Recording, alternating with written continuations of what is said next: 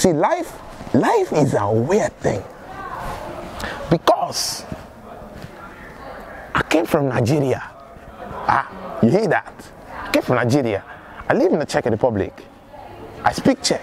I speak English. I do not speak no Nigerian language. In fact, I do not even speak like this normally. Normally, I just speak like this. That's like weird stuff, man.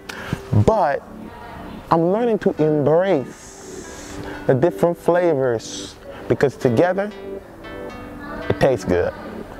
It tastes real good.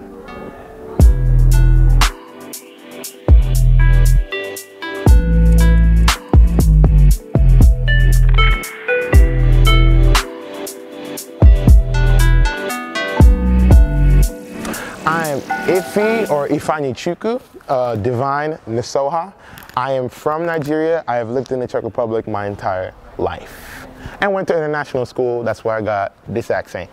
Nice.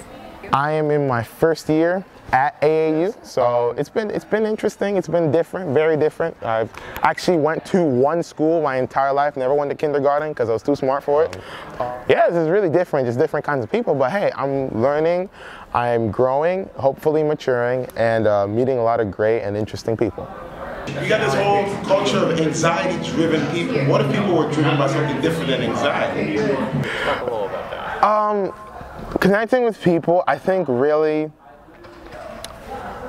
being open about myself, open book, learning to listen.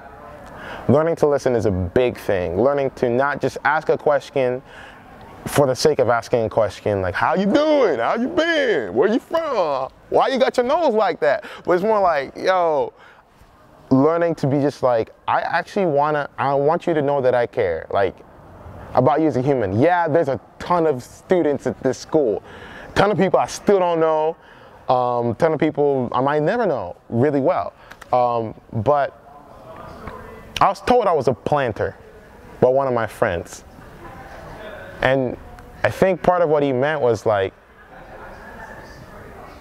plant and joy.